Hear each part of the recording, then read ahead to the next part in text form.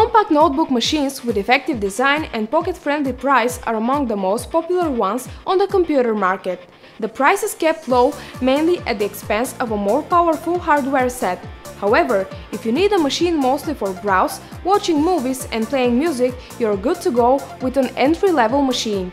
Today, we're going to take a closer look at one of the good offers on the market. This is Samsung Ativ Book 2. The black and silver color mix of the housing looks very sleek and beautiful, despite the fact that it is an entirely plastic chassis. But of course, who would expect more from a budget entry-level machine?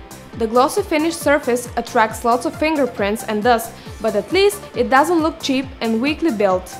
15 inches are the perfect display diagonal for an all-around home machine like this one here. More specifically, it's a 15.6-inch LED display panel with 1366 by 768 pixel resolution. The inches and the resolution ratio create 100 ppi density, which is pretty satisfying.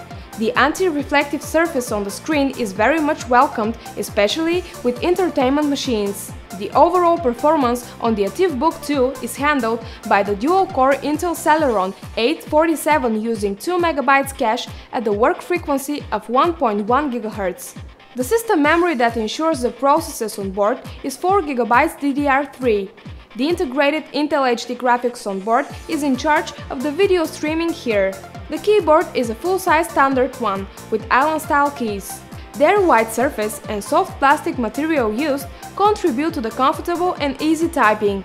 The touchpad is placed to the left of the center. It is very sensitive and has a standard shape with 2 auxiliary keys on the bottom. Just above the display, there is a webcam that works at 720p.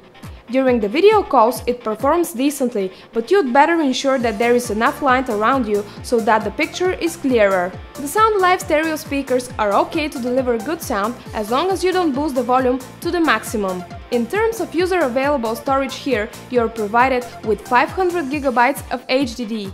Now it's time to say a few words about the ports and slots available on the Samsung Ativ Book 2. For video sharing there is a VGA and also an HDMI port. There are also USB ports, a microSD card slot 3-in-1 and finally, something we don't see very often anymore, a super multi dual-layer optical drive.